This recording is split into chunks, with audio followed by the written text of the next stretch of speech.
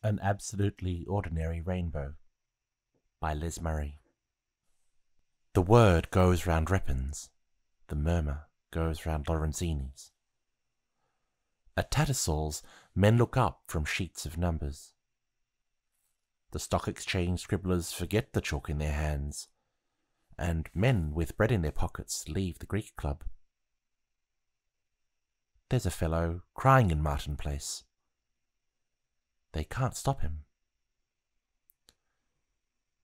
The traffic in George Street is banked up for half a mile and drained of motion.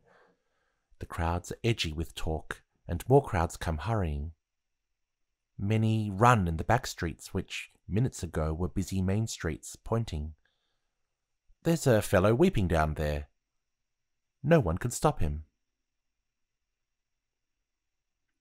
The man we surround, the man no one approaches, simply weeps, and does not cover it. Weeps, not like a child, not like the wind, like a man, and does not declaim it, nor beat his breast, nor even sob very loudly. Yet the dignity of his weeping holds us back from his space, the hollow he makes about him in the midday light, in his pentagram of sorrow.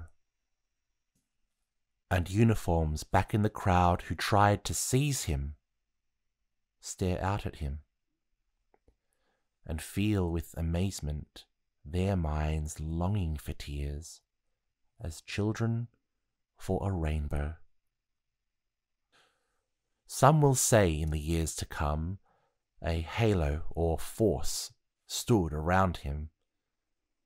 There is no such thing. Some will say they were shocked and would have stopped him. But they will not have been there. The fiercest manhood, the toughest reserve, the slickest wit amongst us trembles with silence and burns with unexpected judgments of peace. Some in the concourse scream who thought themselves happy. Only the smallest children, and such as look out of paradise, come near him, and sit at his feet with dogs and dusty pigeons. "Ridiculous," says a man near me, and stops his mouth with his hands as if it uttered vomit. And I see a woman, shining, stretch her hand and shake as she receives the gift of weeping. As many as follow her also receive it. And many weep for sheer acceptance, and more refuse to weep for fear of all acceptance. But the weeping man, like the earth, requires nothing.